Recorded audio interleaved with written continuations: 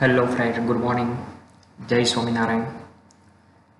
Today we are going to discuss in a computer fifth lesson, that is a list and tables in a HTML.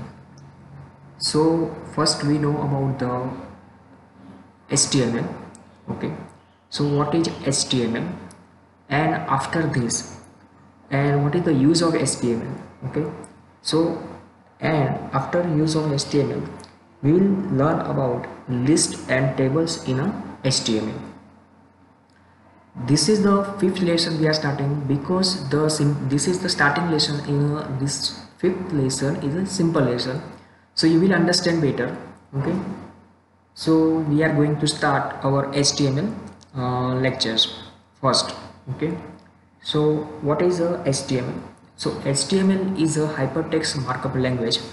Okay, so HTML used for the creating web pages and different for site uses.